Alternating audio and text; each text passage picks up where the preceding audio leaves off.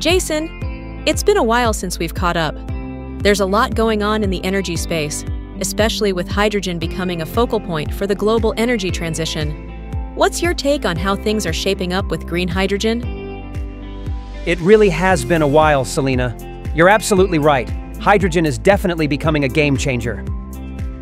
On a global scale, there's a massive push towards incorporating green hydrogen into energy systems, but we're still early in the journey. You know, it becomes absolutely clear when you really dive into the numbers. The Potsdam Institute for Climate Impact Research in Germany just released a study that's incredibly eye-opening. They highlighted that to meet the global climate goals set by the Paris Agreement, we need to increase electrolyzer capacity by a mind-blowing 6,000 to 8,000 times by 2050. It's a massive undertaking, but it's not impossible, especially if we push for rapid development and widespread adoption of the technology. The challenge is huge, but the potential is there. Oh, 6,000 to 8,000 times. That's such a massive scale-up.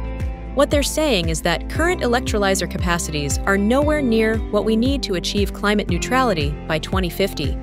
To put it into perspective, we're talking about a tenfold increase in renewable energy production as well, to supply the necessary power for those electrolyzers. It's a monumental task, but there are historical precedents that show large-scale transformations can happen, especially with coordinated policy action and technological innovation. Absolutely. It's like the large-scale mobilizations we've seen in history. During World War II, the US managed to ramp up aircraft production rapidly with a coordinated effort. Or look at how China transformed its high-speed rail system in a short period. Massive public investments and centralized planning allowed for incredible speed in technology deployment. If we take those lessons and apply them to hydrogen, I think we could see the same kind of leap. That's a great point. It really highlights how urgent this transition is. Take the EU, for example. They have set an ambitious goal to produce 10 million tons of green hydrogen by 2030.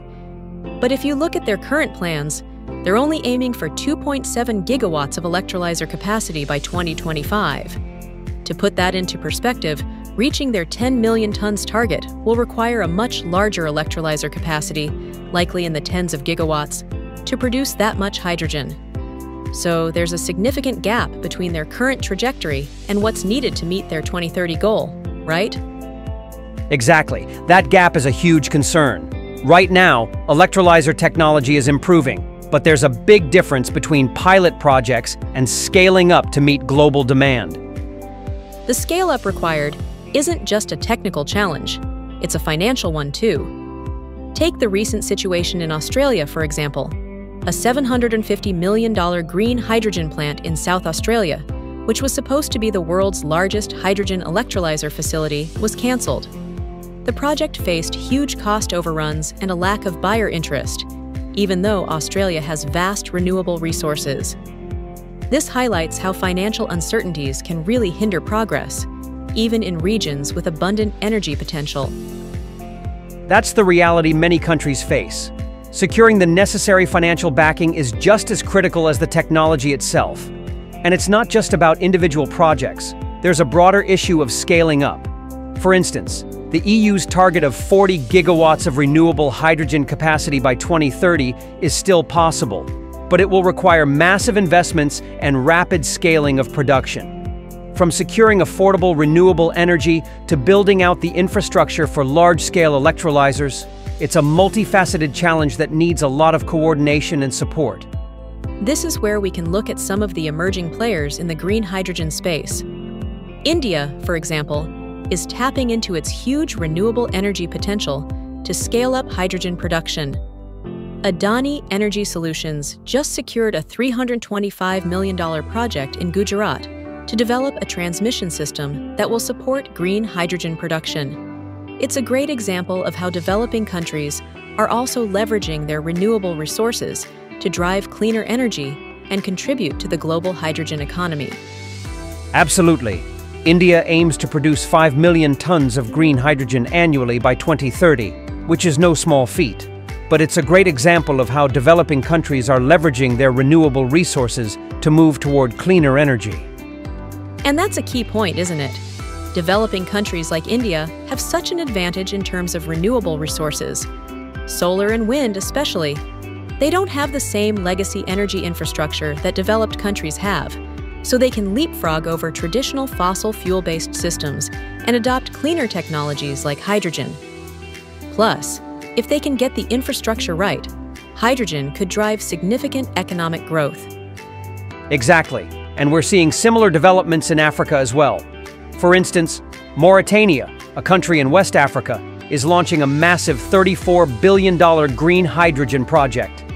The initial phase of the project, located near the capital Nouakchott, aims to produce 400 megawatts of green hydrogen power, with plans to expand to 10 gigawatts in the future.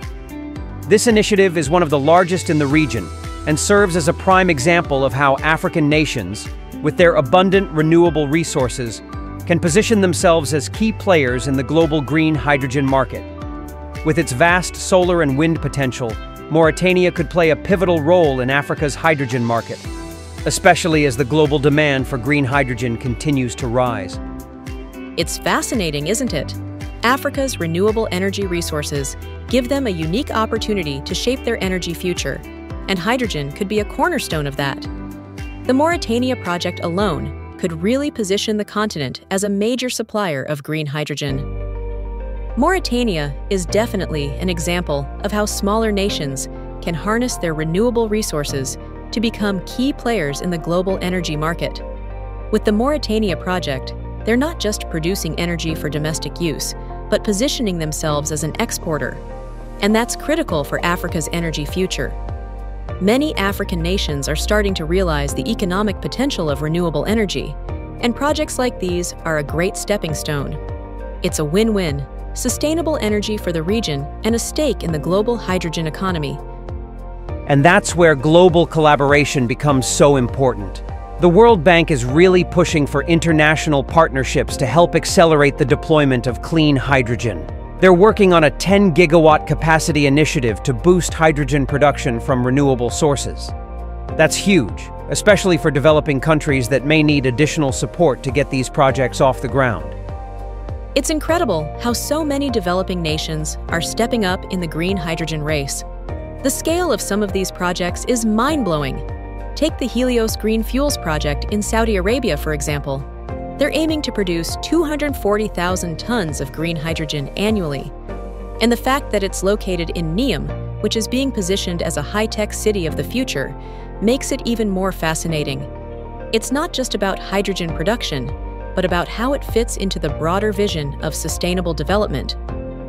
Exactly, Selena. Saudi Arabia is really aiming to diversify its economy away from oil with this massive hydrogen project. And the way they're integrating solar and wind energy into this is impressive, especially given their vast desert landscapes and coastal winds. It's a great example of how countries with unique geographical advantages can really lead in the transition to green energy. Namibia's Hyphen Hydrogen Energy Project is another game changer. It's a $10 billion investment that will produce 300,000 tons of green hydrogen each year, all powered by solar and wind. Namibia's potential to become a key player in Africa's green energy future is something to watch. This project also highlights how nations can create jobs and stimulate industrial growth by tapping into their renewable resources. I agree. Namibia is an interesting case.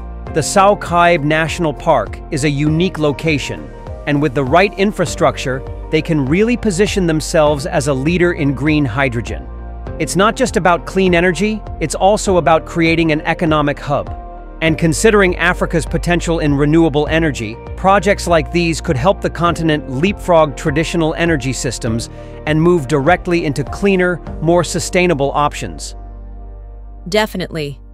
Egypt and the UAE's collaboration on green hydrogen is another one I'm keeping an eye on. They're targeting 4 GW of electrolyzer capacity by 2030, and their focus on utilizing solar and wind energy in the Suez Canal economic zone is strategic. With Egypt's geographic advantage, they could become a key supplier of hydrogen for both domestic needs and export markets. It's incredible how much these countries are aligning with their renewable energy goals. Yes, and I think this is where the scale-up challenges become a little more tangible. Projects like these are ambitious but achievable, especially if the right investment and policy frameworks are in place. Egypt's strategic location near global shipping routes also gives it an edge. They're tapping into existing infrastructure to make the transition smoother, which will be crucial as hydrogen production and distribution grow. Moving to Latin America, Chile's HyX Green Hydrogen project stands out too. Powered by solar energy from the Atacama Desert, it's using PM electrolysis to create green hydrogen for ammonium nitrate production. Chile is sitting on one of the world's richest solar resources, and if they play their cards right, they could become a leader in sustainable energy in the region. What's especially interesting is how projects like this can create synergies with industries already in place. It's all about creating a sustainable ecosystem, right? Chile's existing mining industry and agricultural needs could align well with green hydrogen production, creating a circular economy of sorts. And with the right regulatory framework, projects like HyX could transform not only Chile, but also other Latin American countries into important players in the green hydrogen space. The region's wealth of natural resources, from wind to solar, gives it a huge advantage. Brazil is taking a similar approach with its green hydrogen projects in Rio Grande do Sul.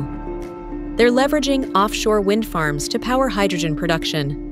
What I really like about Brazil's approach is their focus on ensuring that the transition also drives economic recovery and resilience.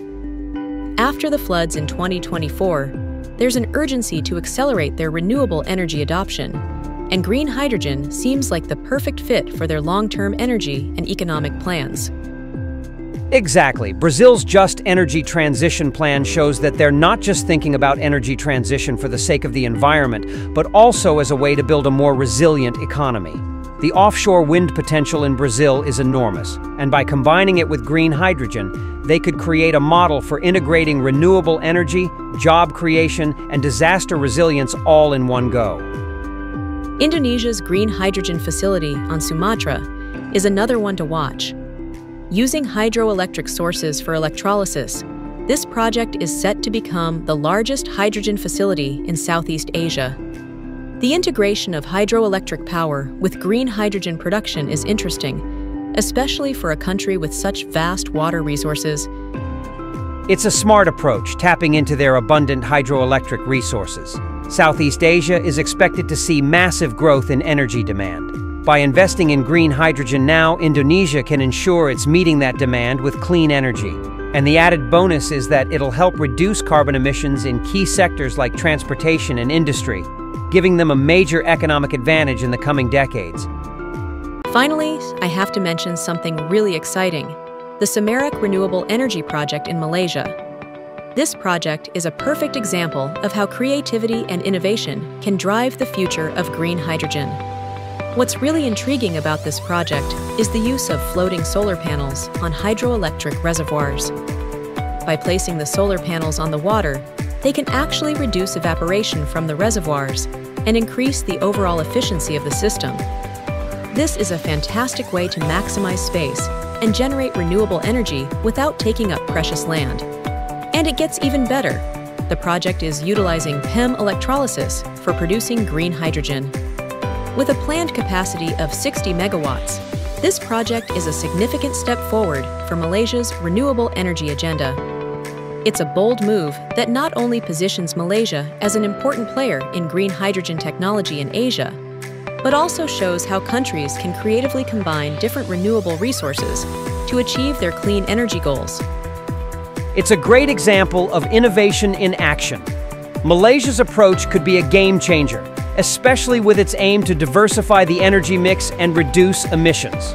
The use of floating solar panels is one of those out-of-the-box ideas that could help overcome land scarcity issues in densely populated regions, and PEM electrolysis is an ideal choice for such a setup. It's amazing to see how developing countries are leading the way with these projects. It's going to be exciting to watch how these projects evolve and contribute to the global green hydrogen market.